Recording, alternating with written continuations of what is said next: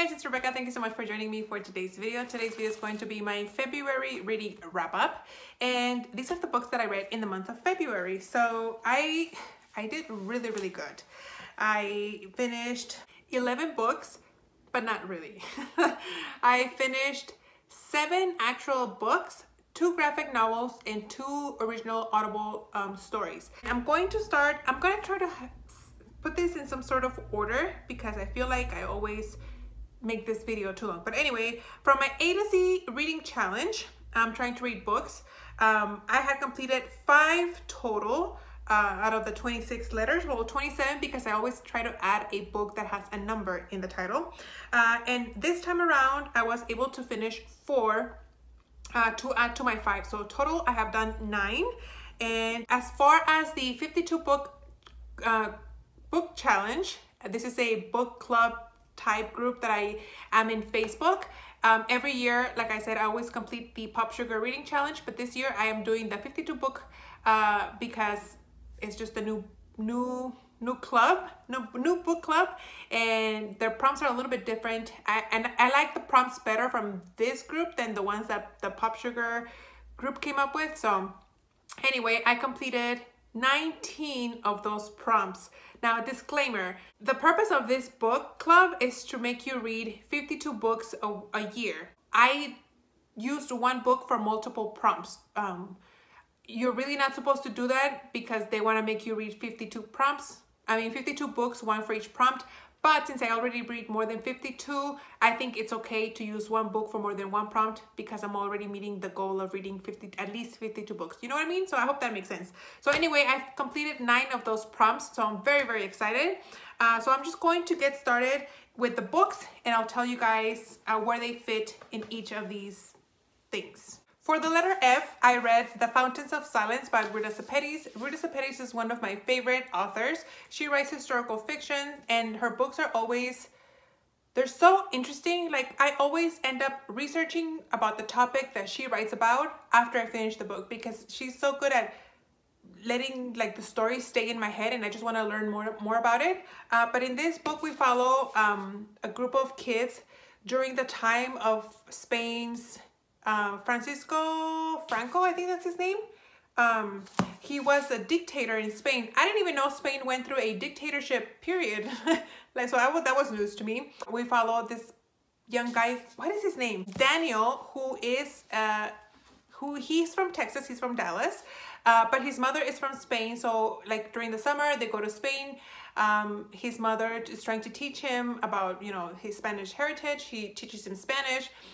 So when he goes over to abroad, he makes friends with some other young kids that live there. And I gave this book 4 out of 5 stars because I saw the twist at the end coming long before I did. And it surprised me because I'm really bad at guessing like plot twists and how things are going to end. But I kind of had an inclination of where the story was going.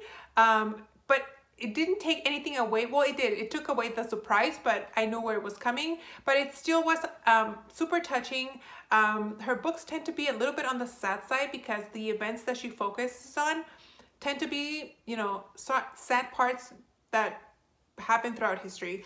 If you guys have never read a book from Ruta Sepetys, this is a good one. My favorite from hers is Between Shades of Grey, and that one is set throughout the Holocaust. But this one, like I said, this is during the, I want to say 1960s. This book also completed a ton of prompts. I completed prompt number 9 for a book set in a Mediterranean country. Also completed prompt number 24, a book that you think should be read in school. I think this is a good subject matter because some of the things that happened in this book, we're still seeing the effects of it today in the, like, well, maybe not us in America, but like Spain is still trying to work through the events that happened in this book. So it's very interesting. If you guys haven't read this book, like I said, you guys should read about it. And then also it completed prompt number 28, includes historical event you know little about. Then also completed prompt number 33, featuring adoption. This book talks about adoption, and then our main character here has an adopted sister. And then also for a country set Set in a country starting with the letter S. This is set in Spain. And woo, that's it. That's all the prompts that this book completed. Then I read My Dark Vanessa by Kate Elizabeth Russell. This book was my favorite book of this month. I gave this 5 out of 5 stars. We followed it's a dual, oops, sorry, I think I kicked the camera. It follows a dual timeline. We follow Vanessa, who falls in love as a teenager with her professor, and she has a relationship with her professor. This book, trigger warnings for everything in this book. Sexual abuse, rape, emotional abuse. It's a tough book to read, but it's good. Like, I feel like a jerk for saying that this is an amazing book and everybody should read it, because unfortunately these things happen. Like, the events in this book, even though it's a work of fiction, they do happen, and there are pedophiles out there who are really good at brainwashing kids.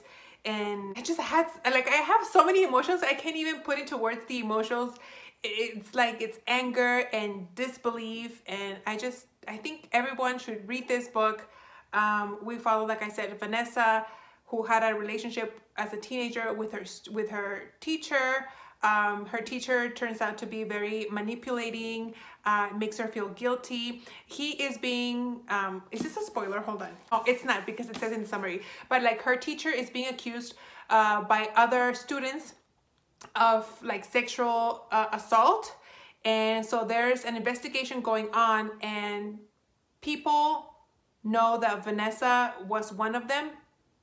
But throughout the years, they stayed in contact. But this guy is just so manipulative, and he's trying to get Vanessa to help him, like, disprove, I guess that's the word I'm trying to say, all the events, like all these accusations. But it's like she went through those accusations, but he makes her believe that they were in love, so it wasn't wrong. So she's kind of like struggling with that, like was it wrong, or was I really in love, or was I really being manipulated? It's a hard book to get through, but at the same time, I couldn't put it down. I loved it so much. So this is My Dark Vanessa. Sorry that it changed the hue of the camera, but anyway, so this completed the letter M for the A to Z challenge, and for the 52 book club reading challenge, it completed prompt number 3, which is a dual timeline. We follow her as her story in high school, and then we follow her as an adult. It goes back and forth because we're learning about the events that happened. Then number 7, an author who's published only 1 book. I believe this is her first and only book that she's written. Then prompt number 15, a book that mentions another book, and in this book we follow I think he's an English teacher, and he's an English teacher, and they're reading Lolita. Ironically enough, I've read Lolita. If you guys haven't read Lolita, you guys don't understand the connection between the 2 books, but anyway, they read Lolita in class, so there you go. Book that mentions another book. Then number 23, an ending that surprises you. I'm not gonna tell you guys what the ending was in this book, but it surprised me. Let's just say that it fits that prompt. Then also prompt number 34, a book that you'd give 5 stars to. This is the only book I gave 5. No, this is one of the books that I gave 5 stars this month. I loved it.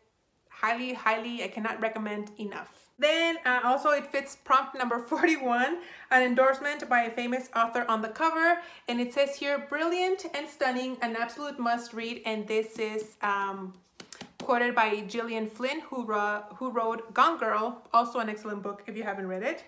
And did it fit anything else? No, those are all the prompts that this book fit. Then I read, for the letter O, Outsider by Linda Castillo. This is book 12 in the Kate Burkholder series. If you guys have been with me for any amount of time last year, you guys know that I love these series. These books, I read books 1 through 11 last year, and I just kind of like devoured them. And finally, this book was on Book Outlet, and I snacked it up. This book was really nice because it kind of changed the format of the story. Books 1 through 11 have always kind of been about like this murder that Kate has to solve, it's kind of been the same formula over and over again. But in this book, we follow a different formula in which we meet an old friend of Kate who is on the run because she's being hunted by a government agency because she either discovered a cover-up or she is trying to expose a cover-up. While running away, she gets into an accident in the Amish country. An Amish family that we know from previous book discovers her car crash, and that's how she ends up in the Amish community, and that's how she ends up finding Kate. So that's how it fits into the Amish mystery. But really enjoyed this book. These books are not really big, and that's why I like them, because you get into the story right away and it's just non-stop from the get-go. If you guys haven't read any of the Linda Castillo books, especially the Kate Burkholder series, that's the only thing I've read from her. They're really good. I highly recommend. But anyway, this book met for the letter O, and then for the 52 book club, it met prompt number 2, which features a legal profession. Kate is the chief of police. I've read 12 books. I should know by now. I don't know why I don't know yet, but she is the chief of police of this Amish country. Then also fit prompt number 17 for a character that's on the run. Kate's friend is on the run, like I said, from this government agency. And then this also fit prompt number 52, and that one is a freebie. That is to redo any of the other prompts out of the 51 previous prompts. And so I picked another book that you'd rate 5 stars. I rated this book 5 stars. And then lastly, for the A to Z challenge, I read the letter W, and I read The Wedding Date by Jasmine Guillory. I really enjoyed this book. I had read The Proposal, I think, and I don't think is that the first book? I don't know where The Proposal fits in the whole series thing, but I read that and I really enjoyed it, so I figured I would give her books a chance. And in this book, we follow this guy and a girl who meet in an elevator, and I can't remember exactly what happens. I mean, I read a lot of stories, guys, here, so give me a break. I don't remember exactly what happens, but she agrees to be his date for his ex-girlfriend's wedding, who happens to be marrying his best friend. So, yeah, it's kind of weird, and he kind of, I guess, didn't want to lose face. So there's like instant attraction in the elevator. She agrees to go with him. They fall in love. And of course, as with any romance / rom-com type story, there's a misunderstanding that could have been avoided if the characters just talk to each other. But it still was really fun. It's not a big book. I read it super fast, even though it is a mass market paperback. I really enjoyed it. It's a fun book. It's kind of like brainless. It's kind of a good book to read after reading heavy books like the 3 previous ones that I've talked about. But yeah, highly recommend. I have two more of her other books, so I can't wait to get into them. This book also fit 2 prompts, I think. Number 26, an author of color, Jasmine Guillory, is a Black woman, and I think that's it. Then I also read The 7 Deaths of Evelyn Hardcastle. Oh my god, this book was a struggle. I tried reading this 2 or 3 times, and I just couldn't get into it. And then I finally found it available via Overdrive on my library app. And so I started it that way. And finally I was able to read it that way, but I didn't care for any of these characters. We follow this one person who's trying to figure out who was the killer of this girl who is the daughter of like very prominent people, very prominent family. And I don't know if it's just because I wasn't into it, but I never... Okay, this person has 7 tries to be able to solve the mystery of who killed Evelyn. And so every day he wakes up in a different person's body. It's kind of like the game of Clue. Every day he wakes up in in a different body, and he kind of sees the story from different perspectives because he's living every day through this different person. But like if he dies, then the loop starts all over again. And it was just, if he died on purpose, he would get like, it was just very confusing for me. And I never understood the reasoning of why he was stuck in the loop and how he got stuck in the loop. Maybe just because I wasn't really paying attention to the story because I wasn't getting it and I wasn't interested in it. But this was a struggle to read, and I was really sad because I had heard that this was an amazing book. It says here, Agatha Christie meets Groundhog Day, from A.J. Finn, who wrote The Girl on the Window, I think. The Woman on the Window. I think they wrote that book. But anyway, yeah, I did enjoy it, sadly. So it is what it is. This does fit a prompt though. A book with a deckled edge. And as I hope you guys can see, these pages are deckled. Prompt number 31, similar title to another book. This book gets confused a lot with The Seven Husbands of Evelyn Hugo. The Seven Husbands instead of Deaths of Evelyn, another Evelyn Hugo, and Hardcastle. So yeah, similar title, completely different plot. Then I also read the Spinning Silver by Naomi Novik. I had read Uprooted and I kind of enjoyed it. I enjoyed it enough to want to read another book from her, and I really, really enjoyed this book. I like this one better than Uprooted. And in this book, we follow this girl. What is her name? Miriam. She is the daughter of this money lender person who's really bad at his job. He lends money to people, and he is so good that people take advantage of him and they don't pay him back, or they pay him back less than what he owes. So they are living in very, very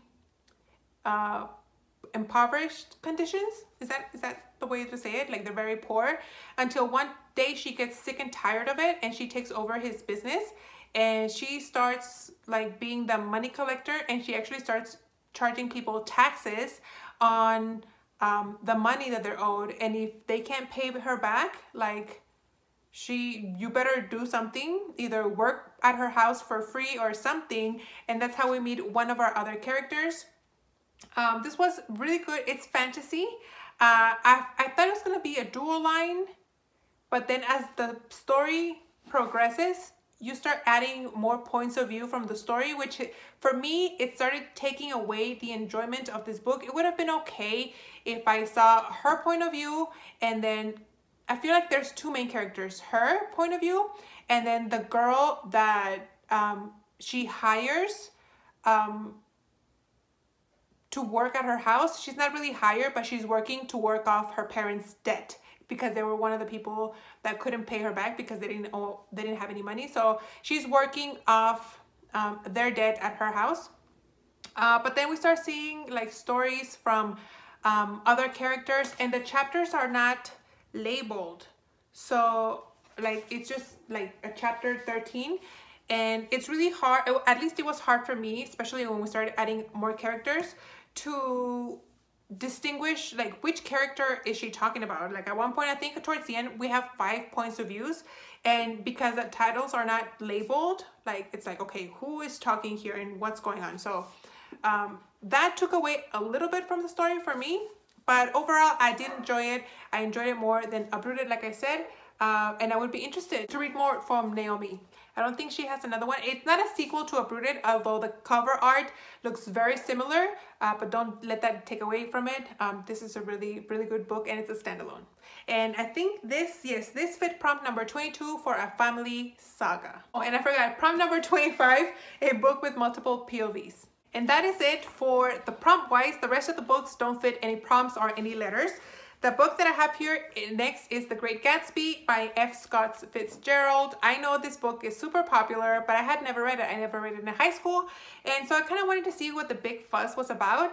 I had heard that Jake Gyllenhaal narrated this book, like on audiobook, but I ended up reading it, and I kind of wanted to hear his, I have a kind of a thing for Jake Gyllenhaal. But I ended up reading this book, like actually reading it, because the letters are pretty big and they're pretty spaced out, and the book itself is actually pretty small. So I read this super fast, and it's nothing what I thought it was. Like, because I'd seen the previews for the movie, I thought it was gonna be just like rich New York society, living in parties and having a grand time, and, you know, rich people problems type of thing. But this is nothing like that.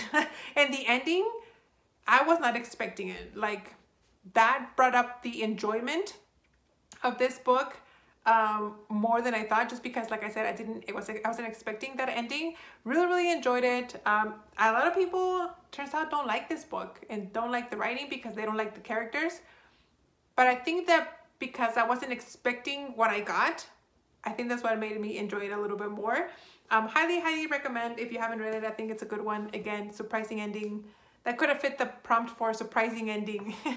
And then I read two graphic novels, like I said.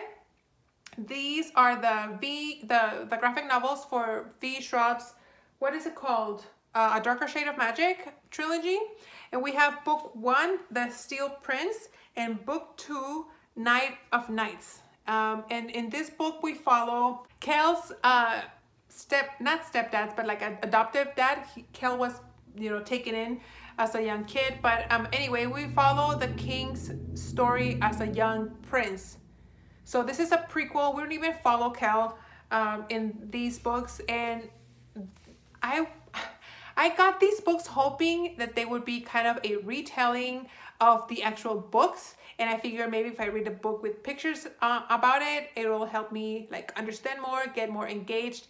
But this is a prequel to those stories. And I didn't really care for any of these characters. Like, I didn't care for the story.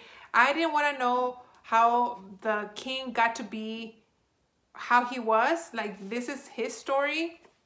But I kind of wanted to know more about the actual world that Kel lived in. And that's not this. So these are books that I'm going to for sure declutter. I don't care to keep them. I'm not going to go on with the series, with the graphic novel. So yeah, very let down. Then really quickly, last but not least, I listened to 2 Audible original stories. The first one was one of those flings. It was terrible. It's one of those books that it wasn't really a book. It had a full cast of characters and the whole book was dialogue. But it was very like without substance. Like it was just a stupid story, stupid people, stupid characters, stupid plot. I did not like that book. I gave it 2 stars. I thought it was gonna be something fun like The Wedding Date, where 2 people, you know, meet. They're trying to just have fun and not get feelings involved. And I think the fact that we only got dialogue, the whole story just kind of felt very superficial. And we didn't really get to know like what these characters were actually feeling. Granted, this is only about an hour and a half story, so there's not much time to really get deep. But if it had been a narrated story as opposed to a dialogue story, I think it would have accomplished more. I gave it 2 stars, did not like it. And the other Audible story that I listened to was Unstrung by Neil Shusterman. This is a novella within the world of Unwind, which was one of my favorite series that I read last year. It was nice to dive into the world, but honestly, the character that we follow here, this is supposed to be a novella between book 1 and 2, and honestly, excuse me, I didn't remember this character, so I didn't feel too much attachment to what was happening to him and what happened to him at the end. But regardless, I still enjoyed the story. I gave it 3 stars just because it was nice to dive into the world of Unwind again. But it's not something that I would actually recommend. I think you can read Unwind without having read that short story. But anyway, that's everything I read in February. I hope you guys enjoyed. This video is super long. I'm sorry about that. But all my stats and everything is going to be in the description box. So I hope you guys check it out. Thank you guys for watching, and I'll see you on the next one. Bye.